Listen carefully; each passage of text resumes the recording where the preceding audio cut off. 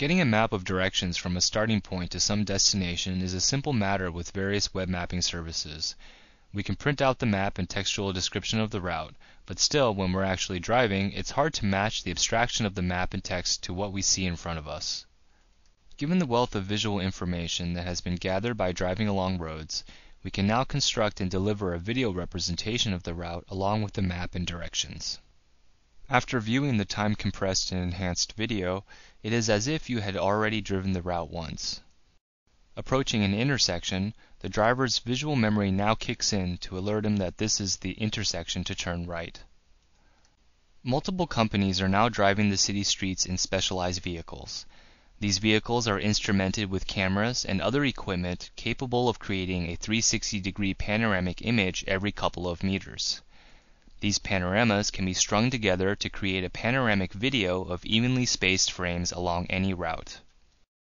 By cropping the video to the forward direction, we see a simulation of what might be seen out the windshield of a car.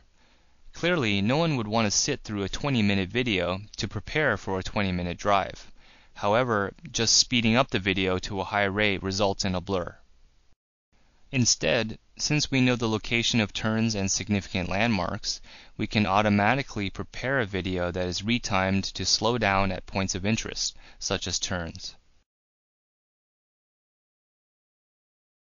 One does not always want the video to simply look straight ahead. As we approach turns, for example, we can anticipate the turn by rotating the camera orientation in the direction of the upcoming turn. This both smooths the video and adds additional cues for the viewer. Finally, we are not restricted to the 90-degree field of view frustum. We use a variable field of view to open the frustum to take in specific landmarks as we pass by them. These peel-offs in the frustum are retained as snapshots to annotate the map and textual directions, which we show next. This is our map and video application. On the left you see a list of driving directions. For example, the first one is turn left on Brockmann-Goss. Now beneath each driving direction we've placed a thumbnail which represents that building or landmark for that turn. Now on the right we have a map, and on that map we've drawn a driving route shown in green. And along this route, we've placed the same thumbnails that you see in the driving direction.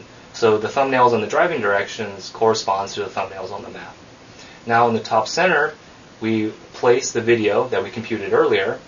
And when I play this video, you'll see that the map and the video are synchronized together, and that the map will automatically pan and zoom according to the video. So I'm going to go ahead and press play now. Notice that the map automatically pan to the right position.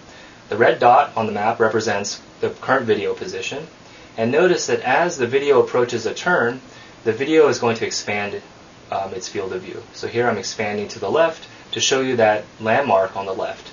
And the idea is that this image is what we should try to remember when we drive. Here's another example. The image expands and you can see the thumbnail on the left. Notice also that when we approach a landmark, the video slows down, but in between landmarks, the video speeds up, as you can see here. Now, as we approach a turn, the map also anticipates the driving direction. So, as we turn to the left, the map is moving over to the left to show us more of the future route there. Here is another example. As we turn to the right, the map pans over and shows us the route that we're approaching. Now, if the distance between two landmarks is large, then the map will automatically zoom out and the video will automatically speed up. So watch carefully in this next example as we speed up and zoom out and zoom back in and slow down to show the next landmark. Now the map and the video are both interactive.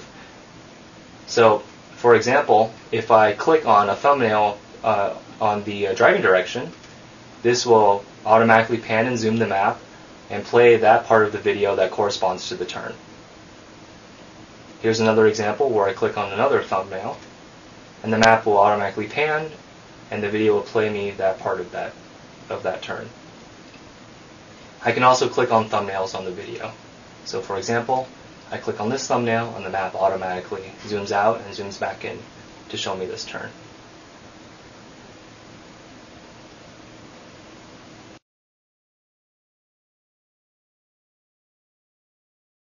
In the user study, each participant is presented two techniques on two different driving routes.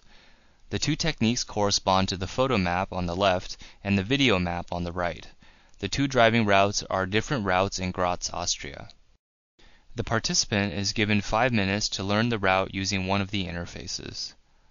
After using one of the techniques for 5 minutes, the participant is asked to take a simulated drive. In the driving simulation, arrows appear at each intersection, and the user is asked to indicate which direction to turn. We record the percent of successful turns and the number of times the user consults his or her printed driving directions. The results of the user study show that the participants that used the video map were more successful at navigating the turns, as shown on the left. Participants that used the video map also relied less on the printed driving directions, as shown on the right. The details are in the paper.